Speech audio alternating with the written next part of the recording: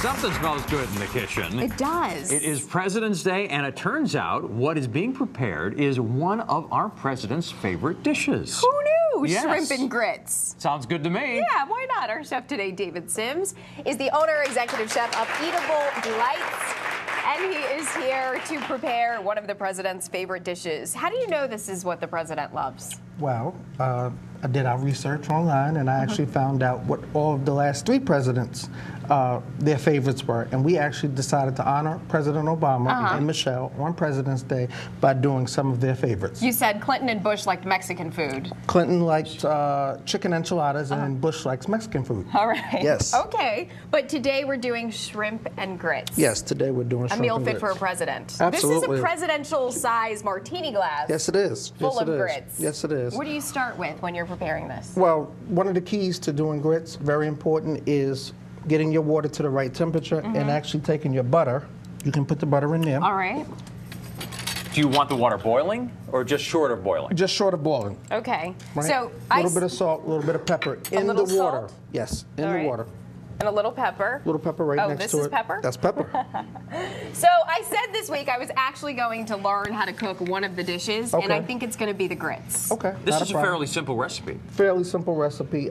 Grits is something that's traditionally known as a southern dish, but grits has become something that lots of people have on lots of different recipes. You can find it on our website, Shrimp and Grits. And grits is a corn product. It's made from corn. Yes, it is. Yes, it is, which means it's healthy. It's good for you. All right, so we're waiting. Now, this is just kind of sitting around, almost simmering. Correct. Now, what do we do? Well, now we're going to actually add some of the grits.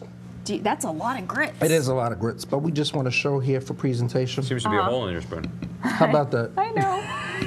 It's okay. Don't try this at home. Not with that spoon. Now, you're one of just kind of winging it as far as how many grits to put in there. Well, it's the consistency, how it is that you would actually like to have your grits. So right now but it you just have looks to kind of constantly cloudy. stir. You have to stir, and then do you add them as necessary? Add them as necessary. That is correct. What's the consistency I'm looking for? You're looking for something that's creamy and something that's thick. Because now it's water. Kind of like oatmeal? Correct. And grits actually take about a good 15 minutes to cook. Oh, No time. really? No time. That seems like a lot of time. What are you? You live in the I'm a microwave microwave world. woman. Right. You Okay. can microwave grits, by the way. I don't want to. I want to actually learn how to cook them. All right. Right. Okay. And grits is something, when I grew up in New York, that we had grits all the time for breakfast. But now, actually, you can serve grits as a dinner entree as well, and it's absolutely fantastic. Especially on a cold day like today. Oh, yes. It just warms and it sticks to you and it tastes really good. Okay, now- so the grits are going. Do we have to do Grits are anything going. for the shrimp? Yes, we do. We're going to saute the shrimp. We're going to turn it up to a medium heat. What do you have? Just a little butter? A little bit of olive oil in it. Oh, a little olive oil. A little bit of olive oil. And what we've actually seasoned the shrimp with, we've made up a marinade and we've let it sit overnight.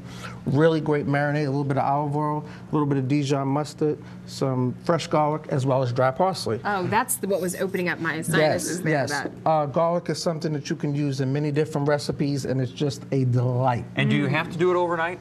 No, it doesn't. But the longer you let any sort of meat or seafood marinate, the better it tastes. Okay. So we're actually just going to sit this in here. So I would think something like shrimp, I mean, that would be easy to break down. So but it's okay to keep it in a marinade overnight. Yes, it is. All right. Yes, it is. And did you just put equal parts of the oil and the Well, Dijon and the... We've actually done about a half a cup of olive oil and a tablespoon of Dijon mustard, tablespoon of garlic, and some dry parsley. Dry parsley is just really used for color. All right. Not really for taste. And it starts sizzling. Shrimp, about 4 minutes on each side. All right.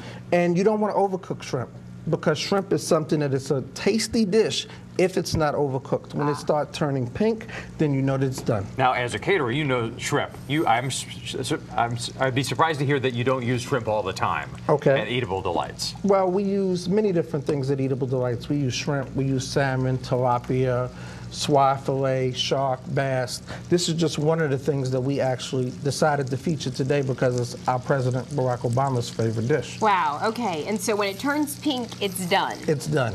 You don't have to do anything to the tail?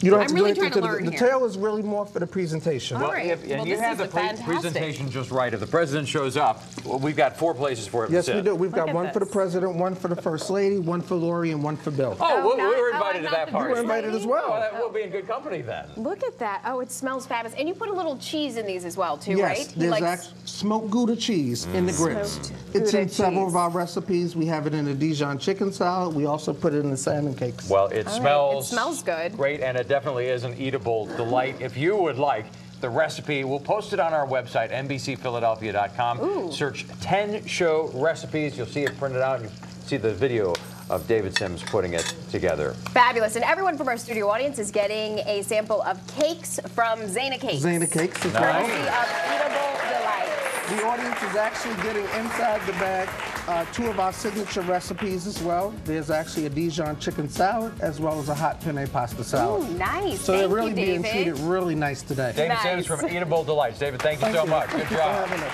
All right, we're back with more of the 10 Show right after this.